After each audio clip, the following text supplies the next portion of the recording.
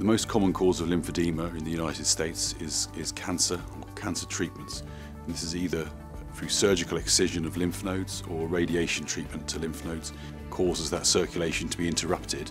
Then that fluid cannot return to the main circulation, and so it remains in the limb, causing swelling.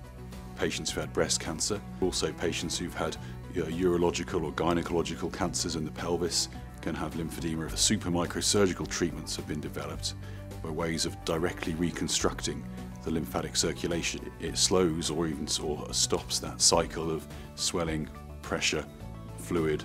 As soon as a patient thinks they're developing lymphedema, then we can evaluate them and see if they're suitable for a treatment. This KENS 5 Medical Minute is sponsored by UT Health Physicians. For more information, visit uthealthcare.org/swelling.